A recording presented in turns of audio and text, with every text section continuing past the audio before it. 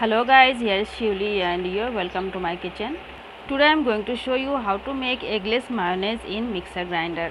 It's very easy and simple recipe and the result is perfect as you can notice it. So let's see the recipe. At first I have taken a mixer grinder jar and now I am adding 5 to 6 cloves of garlic for a nice flavor and 8 to 10 black peppers. You may increase the quantity of black pepper if you like it much.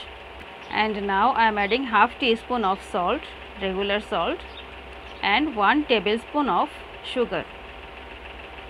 And now 1 tablespoon of vinegar, white vinegar, that is called sirka in Hindi. Now I am going to add milk. Here is half cup of chilled milk.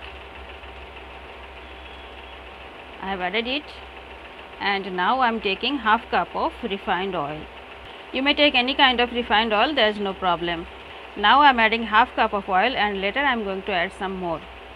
Now we have to blend the mixture, so let's do it.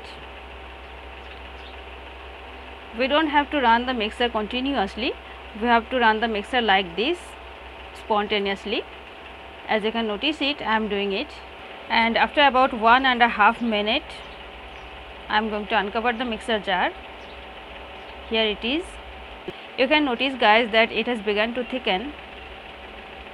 So now we have to add some more oil. I am going to add 1/4 cup of oil now. Here it is, 1/4 cup of oil.